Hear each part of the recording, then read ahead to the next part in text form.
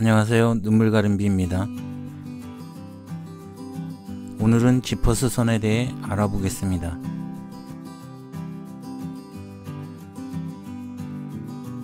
지퍼를 올렸을 때 이렇게 벌어지는 지퍼를 간단하게 수선하는 방법에 대해 알려드리겠습니다. 이 방법은 옷, 신발, 가방 등 모든 지퍼에 사용이 가능한 방법이며 지퍼 날과 천에 이상이 없을 때 사용할 수 있는 방법입니다. 우선 지퍼가 벌어지는 이유는 지퍼에 이 홈이 벌어져서 생기는 현상입니다.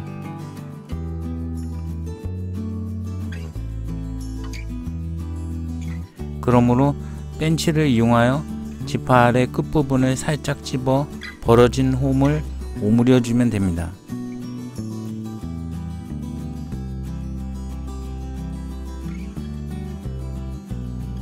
여기서 주의할 점은 처음부터 너무 세게 집어주면 지퍼가 안 움직이게 되므로 아주 살짝만 집어주고 지퍼를 움직여보고 지퍼가 그래도 벌어지면 다시 살짝 집어주는 방식으로 아주 조금씩 집어주어야 합니다.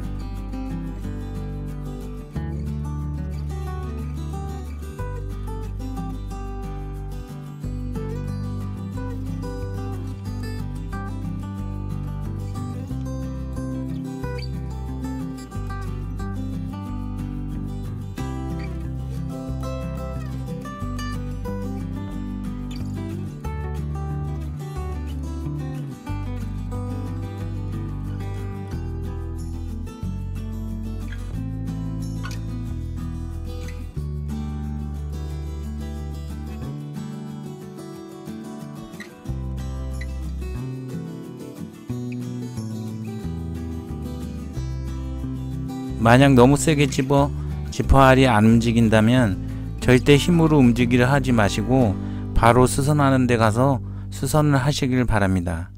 힘으로 억지로 움직여 지퍼 날이나 천이 망가지면 지퍼를 통째로 갈아야 합니다.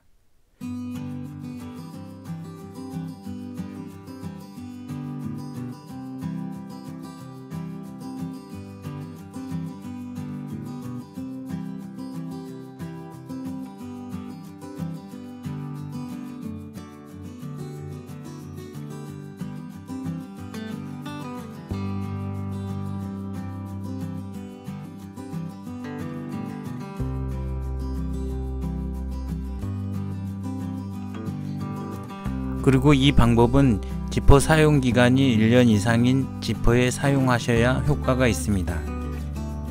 이유는 1년도 사용 안 했는데 지퍼가 벌어진다면 지퍼알 자체의 금속이 아주 약할 확률이 높으므로 이런 방식으로 찝어주어도 금방 다시 벌어지게 됩니다. 이런 경우는 수선하는 곳 가셔서 지퍼알을 통째로 교체하는 것이 현명한 방법입니다. 지금까지 지퍼 벌어지는 것 수선에 대해 알아봤습니다. 도움이 되셨다면 구독과 좋아요 부탁드립니다.